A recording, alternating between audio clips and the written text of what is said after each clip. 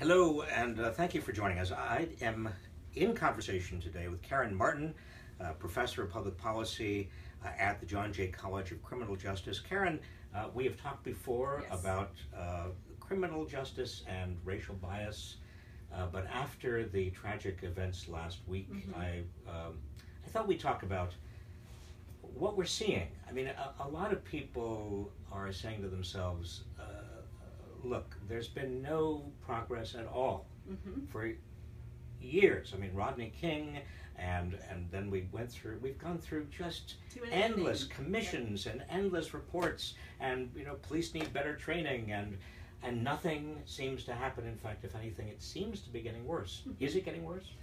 I think that's a complicated question because, on the one hand, any shooting of an unarmed civilian for reasons that nobody can actually justify quite well is a problem. That's a tragedy. Any loss of life is a tragedy. Just as any loss of life of a police officer for no apparent reason is also a tragedy. At the same time, I think there's certainly a lot of movement, not enough because there's still shootings, a lot of movement in terms of bringing researchers into the fold and having researchers talk with law enforcement and having the public involved more. I know for a fact that there are law enforcement agencies across the country that are extremely concerned about racial bias, extremely concerned about shootings, feel that they understand that they need to have better relationships with the community, and that we are bringing a lot of more research to bear. So we actually are starting to collect more data and better data, because one of the issues is that we actually there's not like a national database of every shooting that happens, surprisingly enough. Like, we don't actually know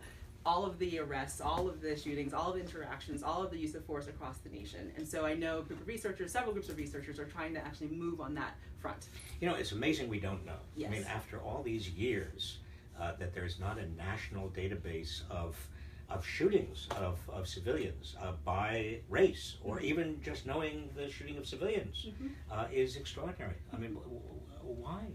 Oh, well, that's a deep question, because one of the That's what I do. I do these questions. Well, one of the issues is there's about 18,000 law enforcement agencies in the country. So one of them is just that it's a very fragmented system, which is unlike other countries. And you have to remember there's every level of government. So there's local, there's city, there's municipal, there's state, there's federal, there's tribal, and there's all different types of districts that cut across those. So DEA, various types of law enforcement agencies. So given that huge morass of just bureaucracy, it's not easy, as you know, to administer a nationwide type of agency and say, here, give us all of your data. So we don't even know whether the situation is getting worse, whatever worse means. Right. I mean, what we know is that there certainly appear to be more shootings based of innocent people who are black, and it's become more graphic because we now have videotapes of these things, and but we don't know. What you're saying is we don't know that it's actually getting worse.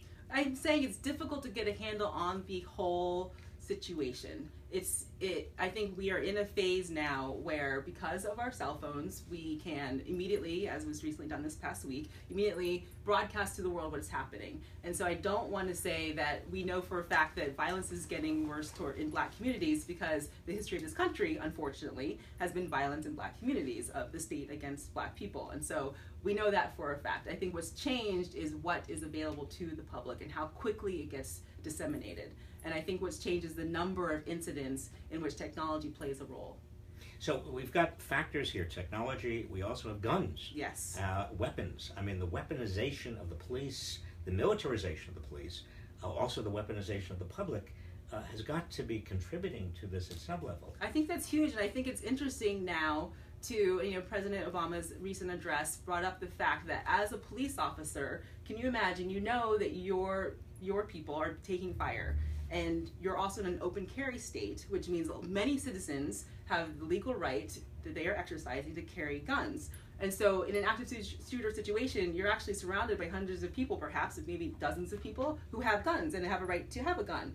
And so how do you decide who's the quote-unquote bad guy? Who's the person who's going to decide to use that gun against you? So I think it's extremely complicated. And I also think that the fact that we're saturated in guns is a part of this issue that we cannot afford to ignore anymore.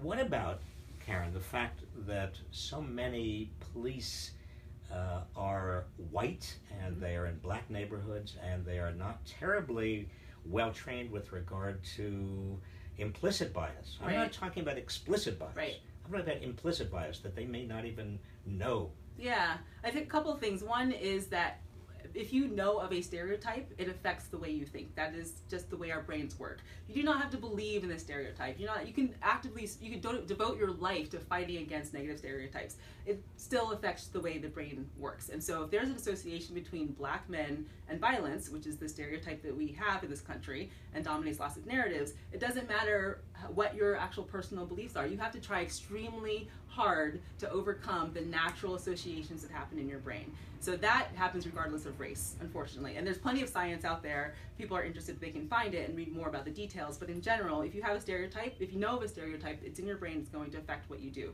There are ways to overcome it, and that's what researchers are trying to do now. So to your question, to a certain extent, the race of the police officer doesn't actually matter that much because we're dealing with stereotypes and we're dealing with structural, contextual issues, right? So there's evidence, you're saying, that black police officers are carrying around the same stereotype of black men who might be dangerous, might be carrying firearms. They're not aware, or maybe they're aware of the stereotype, but they are not aware of their own bias. Yeah, and I mean, that's the way bias works. It's implicit bias because you're not thinking, I would now like to behave in a biased manner. It just affects how quickly you assess danger, right? So a black person carrying an ambiguous object, you're more likely to think that that might be something dangerous than if it was a white person carrying an ambiguous object. And that is not like I am espousing the idea that black people are violent. It's just the associations we have because of our country's history and the way the world works. And so, I mean, given that, are there ways of actually combating implicit bias? You have a force in, let's say, Chicago that has a history of both explicit and what seemed to be implicit bias. How do you go after implicit bias? There are ways to do that, and there's plenty of science on that front. And I'm not an expert specifically on how to overcome implicit bias, but I know that people are working to figure that out. But one of the things that I do know is that by just raising the issue that implicit bias is a phenomenon, that is helpful, right? To understand that your brain has these associations, and so being able to perhaps slow down the behavior, right? As opposed to being fast to pull out your gun and fast to pull the trigger, realizing, oh wait, I remember this training about implicit bias. Let me just take a moment and think about this a little bit more carefully. But I think implicit bias, I am a big proponent in investigating this. I think it obviously has a huge role to play, but I think the structure of policing, we really need to talk about that. And one of the things that has really disturbed me this past week is the framing of both sides. A lot of people are saying, it doesn't matter what side of the debate you're on, it doesn't matter which side you're talking about. There are no sides, right? We are a people, we are all in America, and police are supposed to be of and for the community. And so to talk about this is, Black Lives Matter versus Blue Lives Matter, or then to get caught up in the debate about whether or not all lives matter is problematic, I think is just kind of eliding the deeper issue that, we are actually all connected. In fact, it may be, in effect, making it harder to see those connections. Absolutely. And to understand that it's not about one side or the other side. In fact, there are no sides. There are no sides.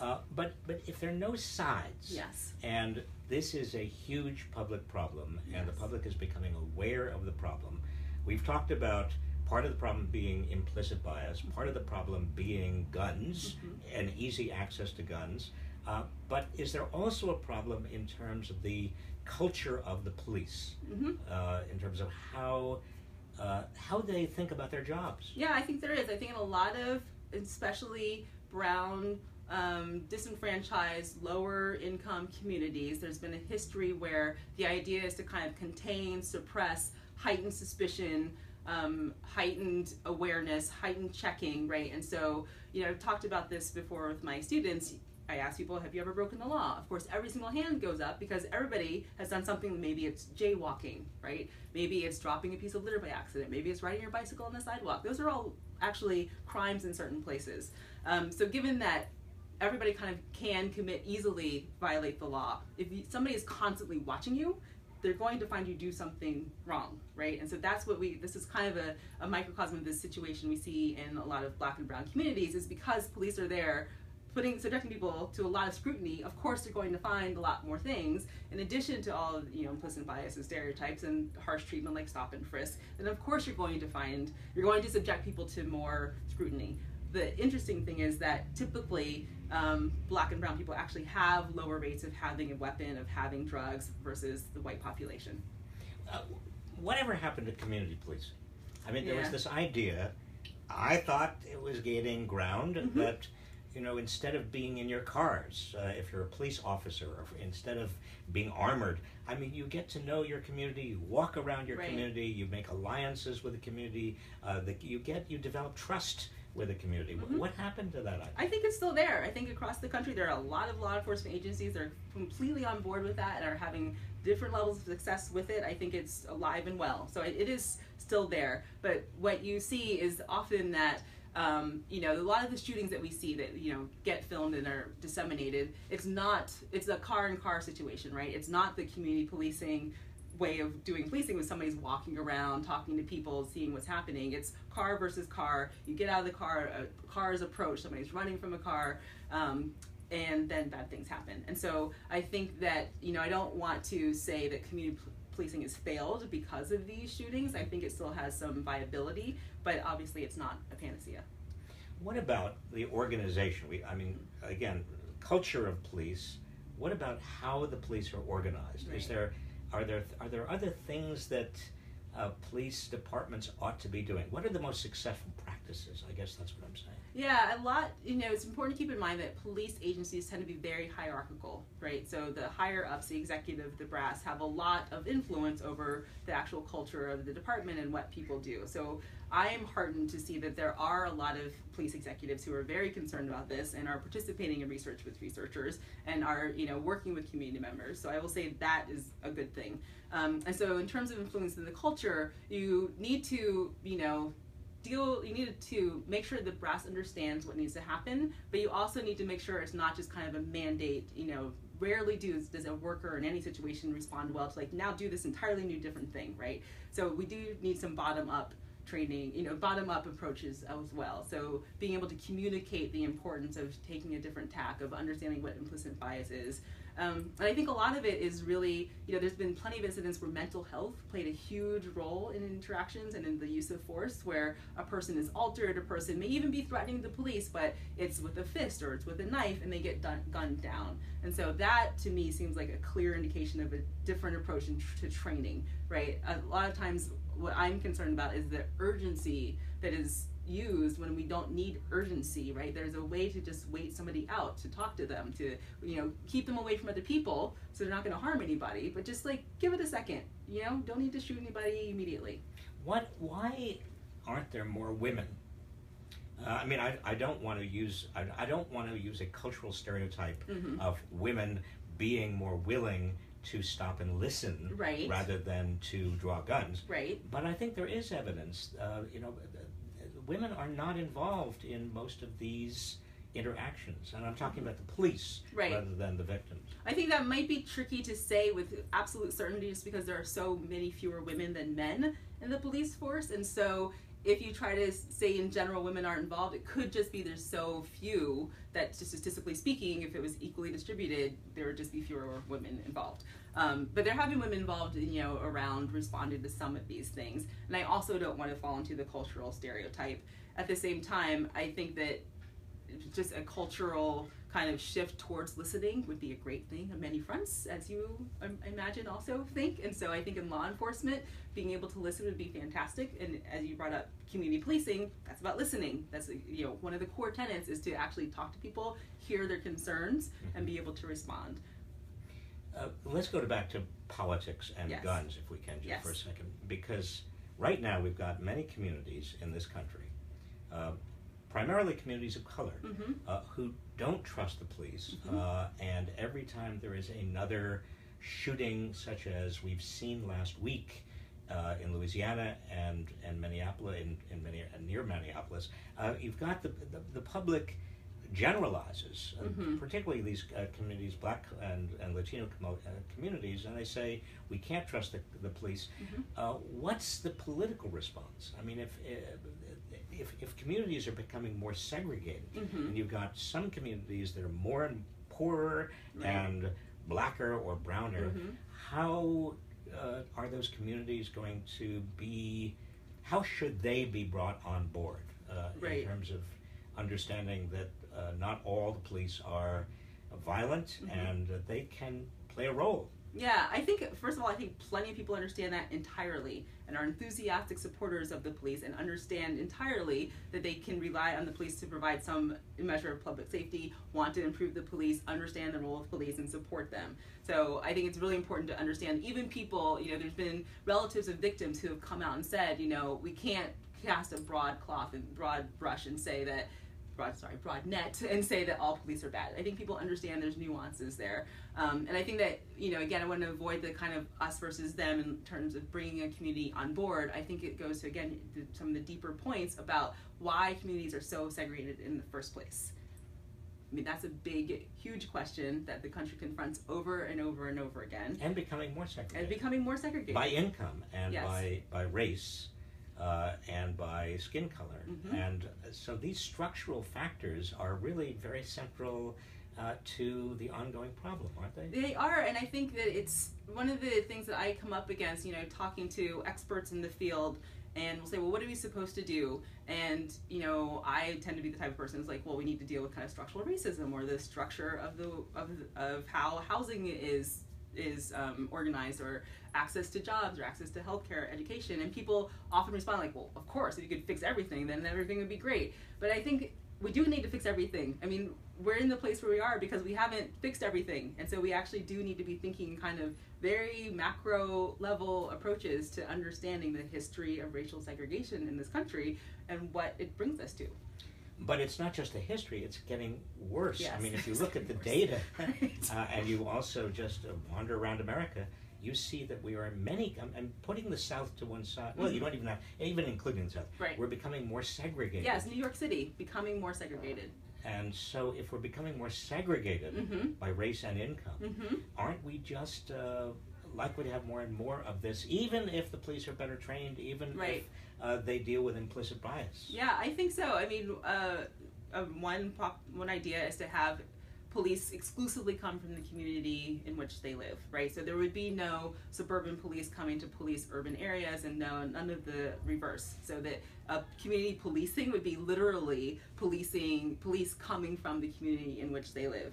And I think that, interestingly enough, I think it highlights the fact that has not been our approach to policing, that there's been, especially with Black and brown communities, that you need to kind of come in and contain and suppress and scrutinize because they are known to be violent, right? The stereotype again, that's where crime is, so of course that's where we're going to go, right? Not realizing that simply subjecting somebody to lots of scrutiny, you're going to see some more crime. So how about that idea? I mean, having the police drawn primarily from the communities that are policing.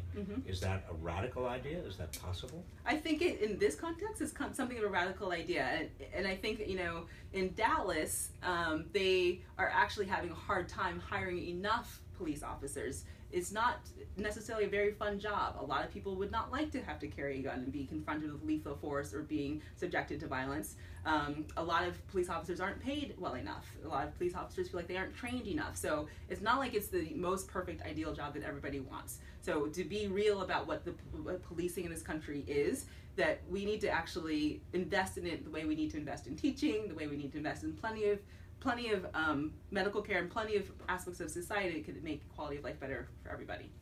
Law enforcement officers and associations around the country are in the forefront of gun control. Yeah. I mean, the chiefs of police are saying we've got to get guns off the street, but we've also got to control access to guns.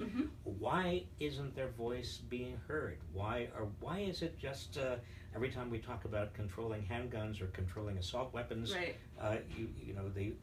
the visual image is Democrats and liberals? Yeah, I don't know. I think we're so entrenched in that narrative. It's been that way for so long that it's hard to hear when that narrative is being kind of threatened or when it's being shifted a little bit or nuanced a little bit. I think, that what would be great is if people who were concerned about police shootings could collaborate with police officers and police brass who are concerned about guns on the street and kind of form a new coalition or a new voice that could be a part of the gun debate.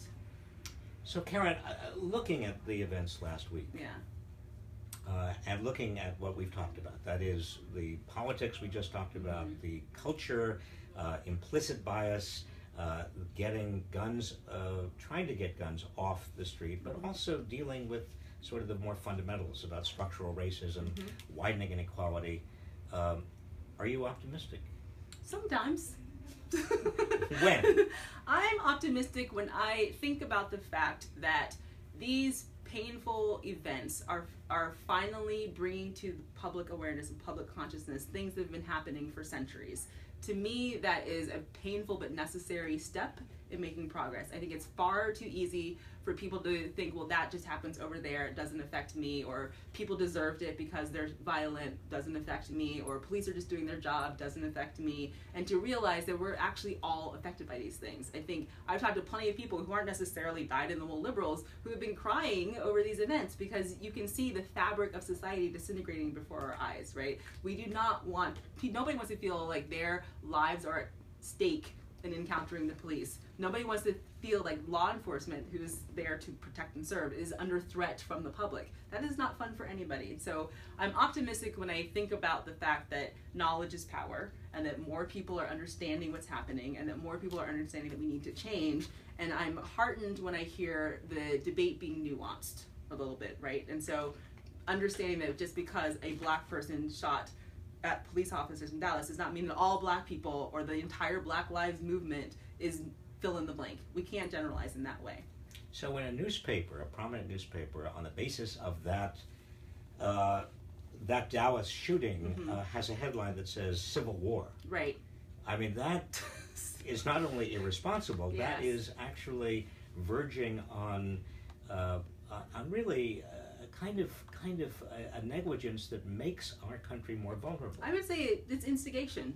I mean, that is essentially, throwing a rhetorical bomb and then like, oh, what's going to happen? It's going to create more news. Great for us. I think it's completely irresponsible. I've also seen tweets and posts and stuff about people saying, oh, now the war is on, or now finally, bye-bye Black Lives Matter, and trying to frame this again as sides, right? There are no sides.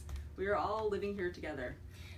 So your optimism is founded on the hope, and I share it, honestly, that when you have a series of incidents like we had last week, people become more aware, and that awareness is the beginning point for the kind of dialogue and the kind of change that we really do need. Yeah. But is the awareness going to be coming fast enough? In other words, we have touched on, in just a very short time, structural problems, structural bias, structural discrimination, and widening inequality that are so fundamental and are in some ways getting worse. You're elected president, let's assume, next November. What do you do that's different from what we would expect a president to do? Not Donald Trump, but let's say a reasonable, thoughtful president. What would you do? I think that there is already some momentum for criminal justice reform, and I say you keep that going. At a minimum, you keep that going. You don't try to restart or say, I'm going to have a whole new approach and start over. You build on what is already there. So doing things like trying to reduce mandatory minimums, which are prison sentences set in the law that if you commit this crime, you absolutely get this prison sentence, no discussion. So changing that type of thing. And that's already underway. And that's already underway. Getting rid of mandatory minimum sentences. At least for some crimes, some places, et cetera, et cetera. But yes, it's underway. Getting rid of solitary confinement is underway for juveniles, and I think we need to do away with it, except for extreme cases and for a limited amount of time for everybody, because it makes it denigrates us to put a human being in a cage for years. So we need to do away with that. That's also something that's being discussed.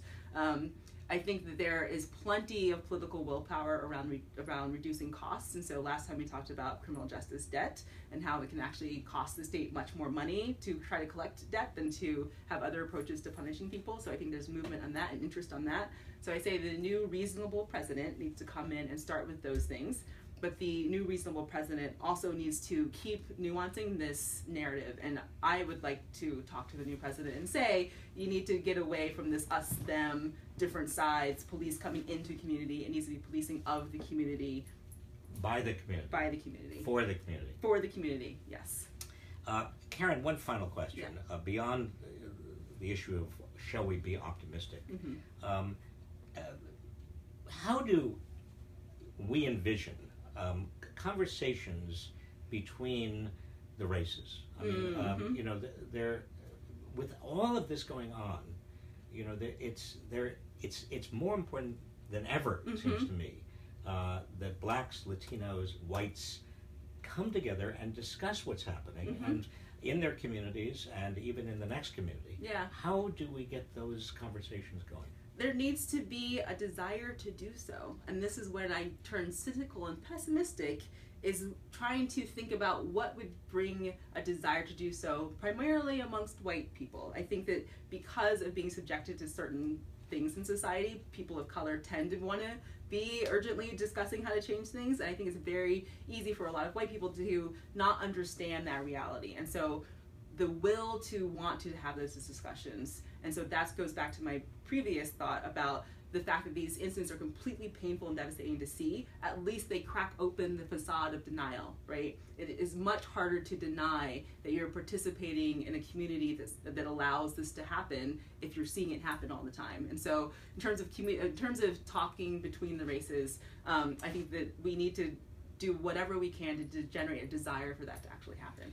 Well, certainly the footage that a lot of people in their living rooms, a lot of white people saw last week from Minneapolis and also Baton Rouge and Dallas, I mean, that was enough, I think, to shock people, let's hope, out of their denial. Right. And I think the issue is you also run the risk, of course, of like fatigue, right? Oh, I just can't take it anymore. You know, no more of that. Can't watch any more videos. I'm sorry it's happening. I'm not a part of it. You know, just deal with it. And so the issue is that as people who are interested in politics and interested in, you know, organizing and social change, is to make sure that we are harnessing the good feelings that are inherently in people, harnessing the optimism so that we can keep the conversation going to make sure we maintain our energy across this denial. Well, let's keep our conversation going, Karin. Thank you. And thank you so much. Karin Martin, thank you. Thank you. Karin, professor of public policy, John Jay College of Criminal Justice in New York, and a wonderfully articulate and very important voice in all of this. Thank you for having me. Well, thank you for coming.